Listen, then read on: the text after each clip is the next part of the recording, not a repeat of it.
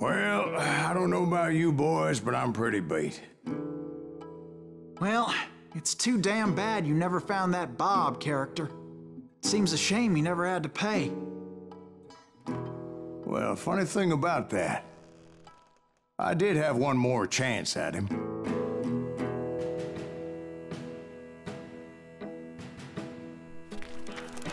Six months ago, I heard that Butch and Sundance were back in the States and had gathered up some of their old gang. I tracked them down, hoping that Roscoe Bob Bryant had returned with them.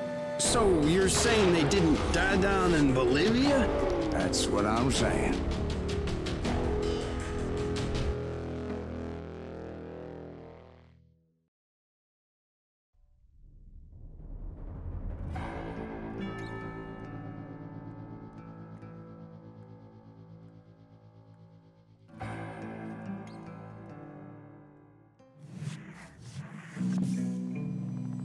40 years I had waited to get my hands on the last of my brother's killers. Not even an army of demons could have stopped me now.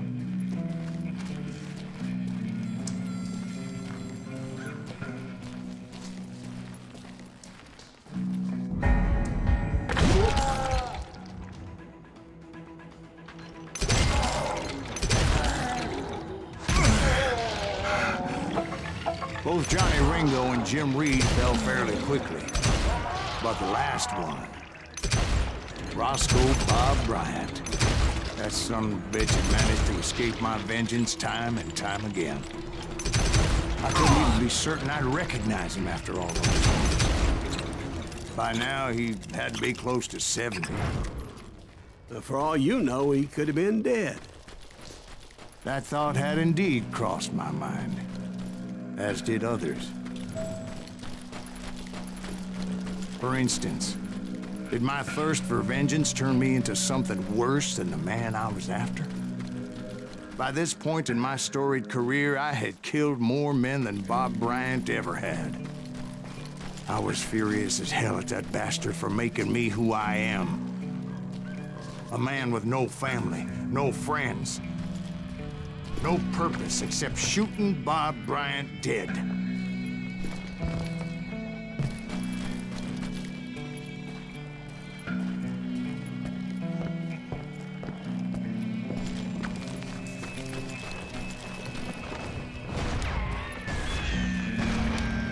Nothing could stop me from taking his life.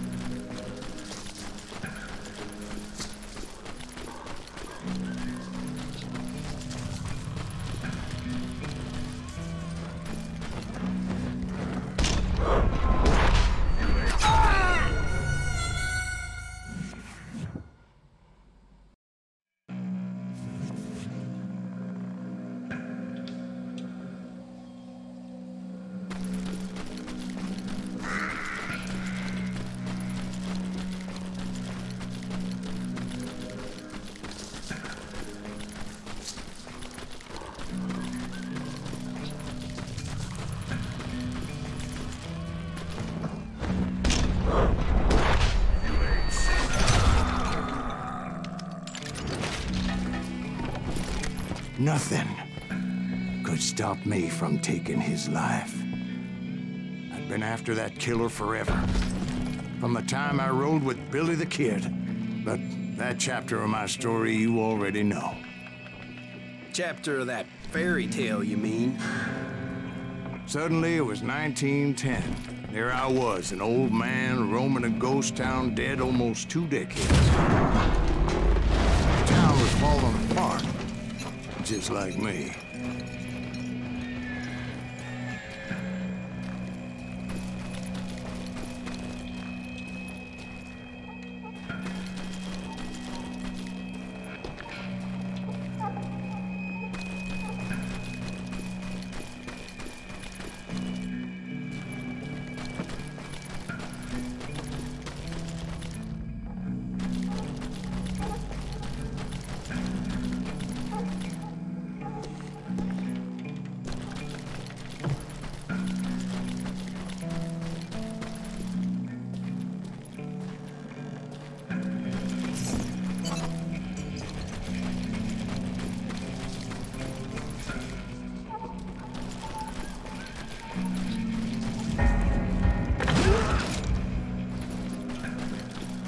I wasn't about to call it quits.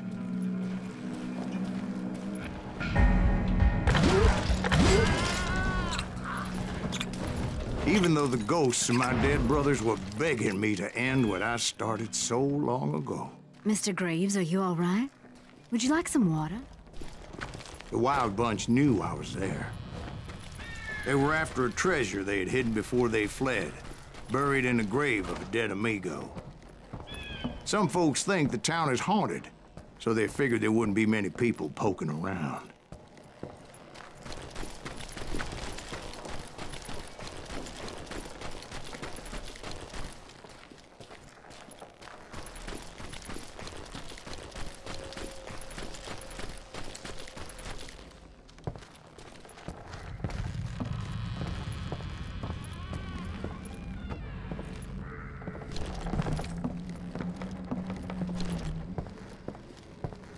I intended to fill that grave with Bob Bryant's corpse. But like I said, the bandits knew I was on to them. They lured me in and hit me with everything they had.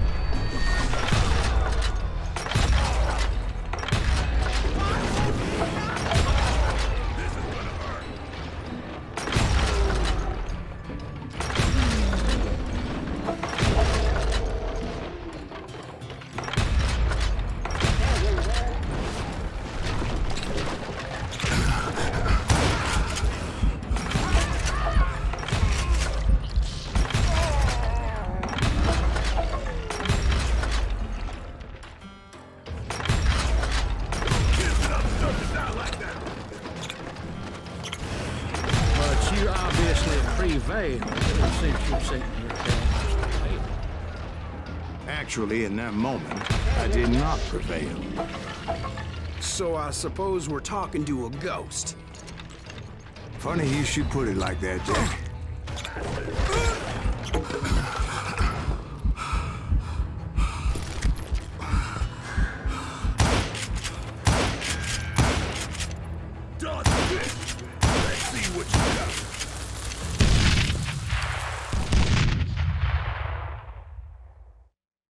Because when I woke up...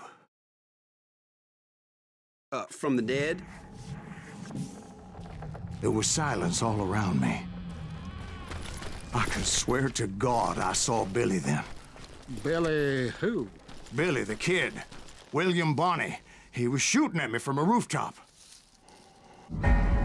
Here, there, even over there. So I am right. You are titched in the head.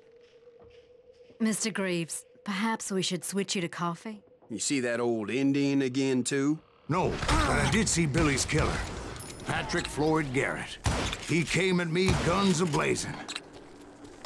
But I knew that old war horse had died 2 years before. I wondered if maybe I was dead too and confronting the ghosts of my past.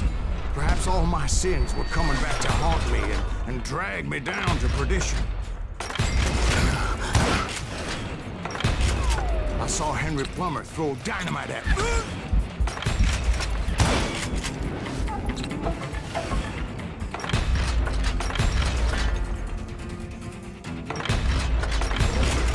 In the gates of the cemetery, I saw John Wesley Hardin, just like I remembered him.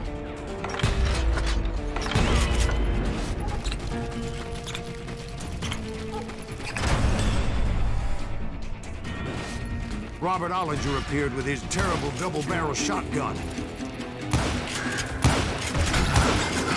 But no ghost army was stopping me. My father-in-law got hit with a falling branch. He spent the rest of his life talking to dogs. Newman Hayes Clanton, William Brocious, John Peters Ringo, they all wanted me dead.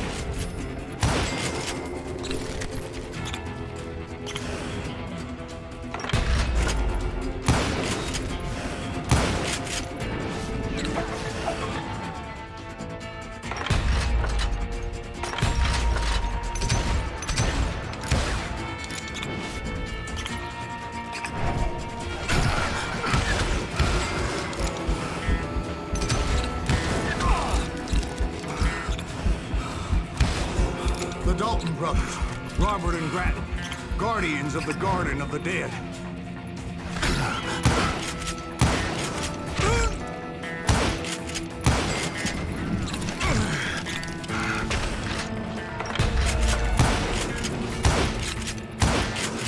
George Curry and Harvey Logan, alias Kid Curry, both thirsty for vengeance from the great beyond.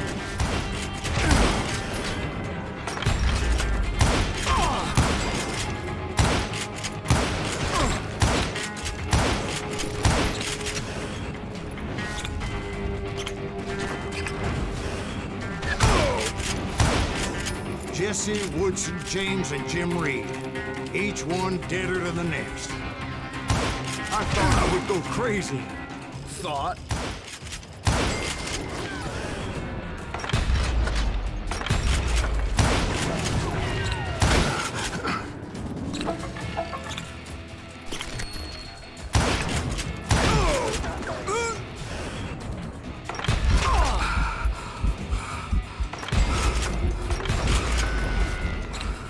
Finally, I saw Harry Alonzo Longabaugh. The Sundance Kid? Like a general leading his legion of the dead. You told us before that you'd seen him alive. He was alive.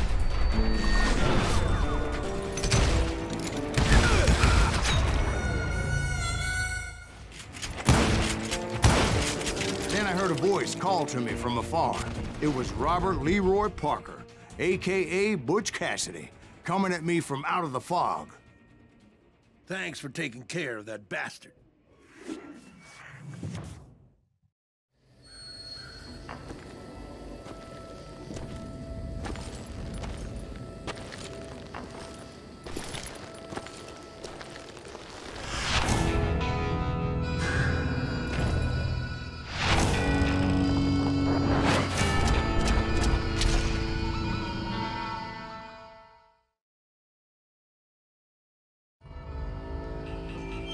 But the kid wasn't quite deceased. Not yet. Takes more than one little bullet to kill the likes of me, partner. Those two looked like they hadn't seen each other for quite a while. Clearly, they were no longer amigos. Shit. I was hoping I wouldn't have to kill you. You won't have to, Butch. I'm killing you first. I asked them about Bob Bryant, but they were too busy with their own heated conversation. Let me get this shit straight. You want my money and the love of my life? You frittered it all away, Butch. Eda's mine. So is that damn money. I didn't want to shoot anybody until I had an answer to my question, but those boys didn't give me much of a choice.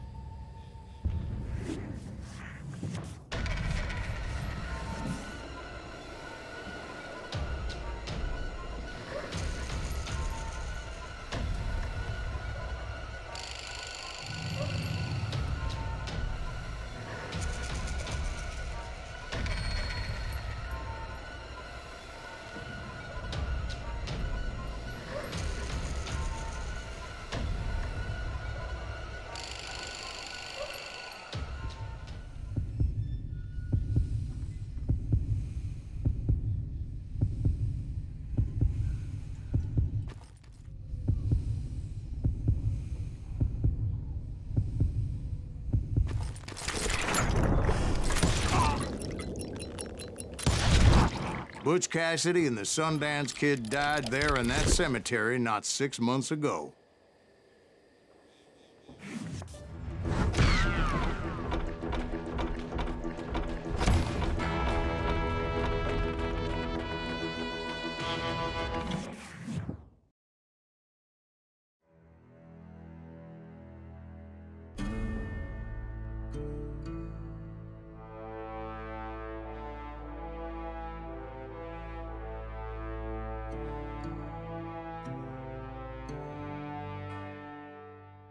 Butch Cassidy and the Sundance Kid were killed by the Bolivian army. Everybody knows that. That's the legend, but it ain't the truth. So, you never found Bob? There is no Bob. This old sumbitch ain't even Silas Greaves. Sir, is that true? Have you been pulling our legs this whole time? Well, not the whole time. Oh man, I think you've worn out your welcome here. Maybe you're right, Jack. Maybe it's time to pay. You see, Ben, or should I say Bob, your past always catches up with you. I was a different man back then, crazy. Drinking, I've changed my ways, I swear to you. If I could turn back the clock, But you can't, Bob.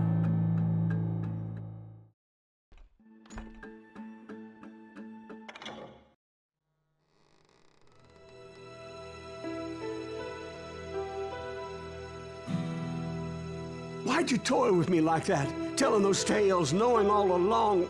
Why not just lay your cards on the table? Here. I won't have it said that I left you with nothing. That's how you want it? So be it.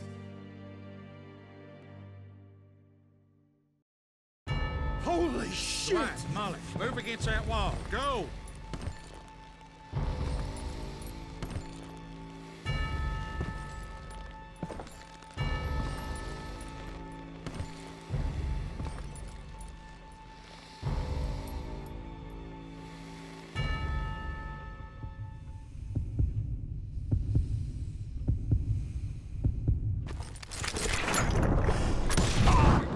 Oh my God! Oh, Jesus!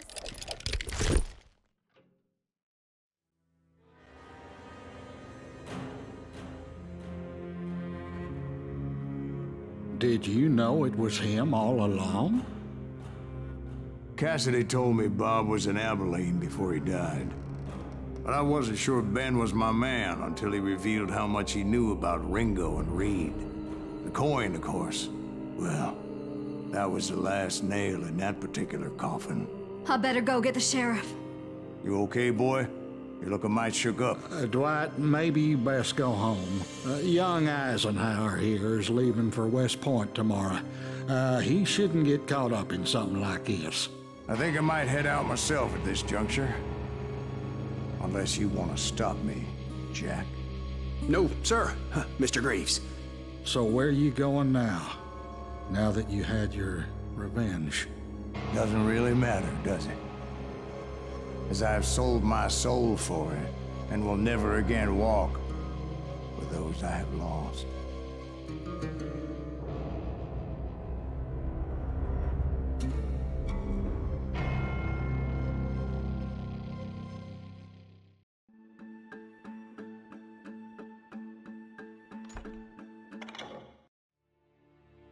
Why'd you toy with me like that? Telling those tales, knowing all along. Why not just lay your cards on the table? Wanted to suss you out, Bob. See what kind of man you turned out to be. Maybe prod you into drawing on me. See, all those years on your trail turned me into a killer.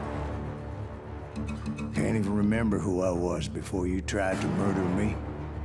You, on the other hand, walked that very same path in exactly the opposite direction. What do you mean by that? You think your life is worth sparing, Bob? Boy, what's your name again? It's Eisenhower, sir. Dwight Eisenhower. What do you plan to do with your life, Dwight Eisenhower? Tomorrow I'll be leaving for West Point, sir. So, you want to be a soldier? Well, then do it right, son. Don't tear down the world out of anger and spite like I did. You build it up. You do something decent with your life, you hear me? Sir? Yes, sir.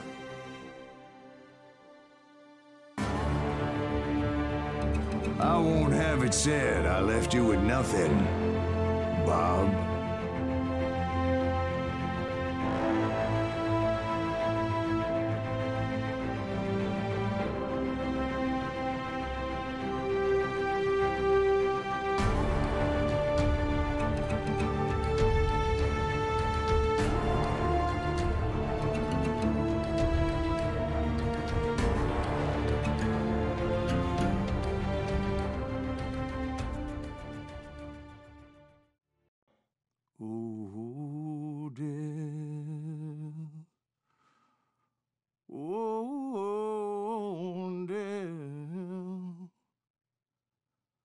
Won't you spare me over till another year?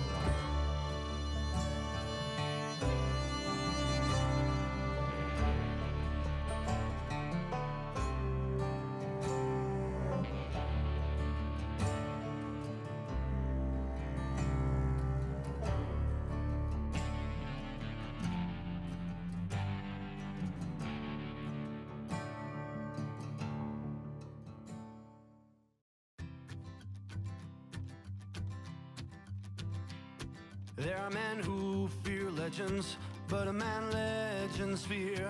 He's a four-hosted reaper, crying bullets for tears. When a drought comes, injustice, bullets make good rain. When the heartache has dried up, only blood heals the pain. There's a time for grieving, and a time to just pray. There's a time for forgiving, but it's not for today.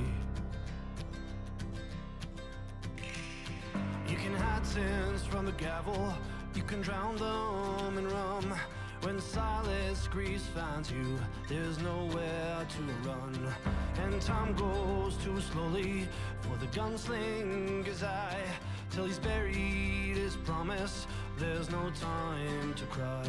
There's a time for grieving, and a time to just pray. There's a time for forgiving, but it's not for today. There's a time for grieving, and a time to just pray. When silence grease finds you, it's a time you must must pay. That's the time you must pay.